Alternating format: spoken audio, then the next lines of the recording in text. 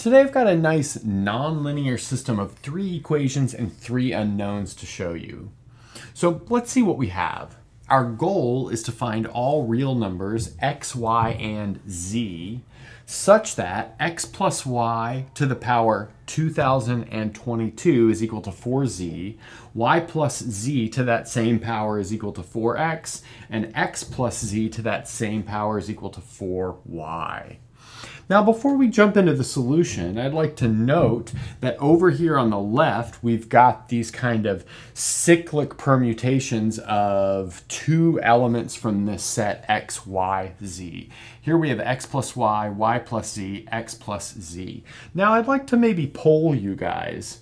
Most of the time written on exams, you would see instead of x plus z here, you would see z plus x. And that's like kind of a trivial difference. Obviously, they're the same thing because we have commutativity of addition.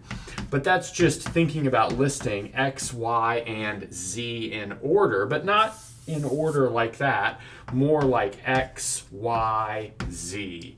And so if you're kind of adding them in order, so we've got x plus y plus z plus x plus y plus z, and then deleting 1, you would see that z and x are together that way.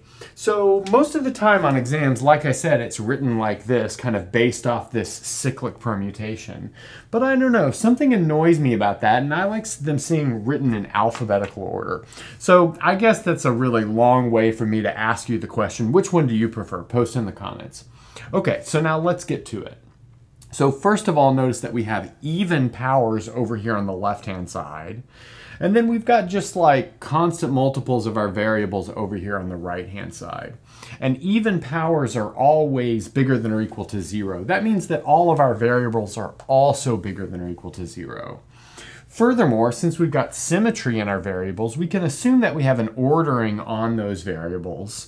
And then we can pick up all like permutations of the solutions that we find. Okay, so anyway, that's a long way of saying without loss of generality, we might as well assume that x is bigger than or equal to y, which is bigger than or equal to z, and they're all bigger than or equal to 0.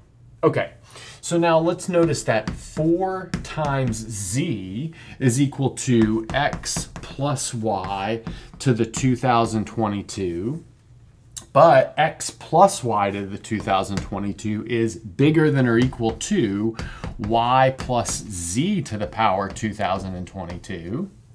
And so why is that? Well, we've just replaced x with z from one sum to the other, but x is larger than z. So we clearly get that inequality. But y plus z is equal to 4 times x. So we have this is equal to 4 times x. So now check it out. We've got 4 times z is bigger than or equal to 4 times x. But that means that x is less than or equal to z. But that means we've got x is simultaneously less than or equal to z and bigger than or equal to z. But the only way for something to be simultaneously less than or equal to something and greater than or equal to something is for them to be equal. So we have x is equal to z, but then since y is in the middle, it's also equal to y. So that means if we get a solution, it will be a solution where all of the variables are the same, but that's really good news because that means that all of these collapse to the same equation, which should be pretty easy to solve. So let's see, this first equation will now be 2x raised to the power 2022 equals 4 times z. Oh, I should say that is 4 times x. Okay, so that tells us that we have 2 to the power 2022 times x to the power 2021 is equal to 2 squared. So I took this x over here and divided it over, taking this exponent down by 1, and then I clearly just wrote 4 as 2 squared. Okay, so that tells me that x to the 2021 is equal to, let's see, 2 to the negative 2020. Maybe you would write that as 1 over 2 to the 2020, but I think that's really neither here nor there. Okay, so finally, we'll get x equals 2 to the minus 2020 over 2021. And then since x must be equal to y must be equal to z, that means that these are also the values of y and z by what we did before. And I guess I should say we did do something sketchy from this step to this step because we divided by x, but you're only allowed to divide by x if x is not equal to 0.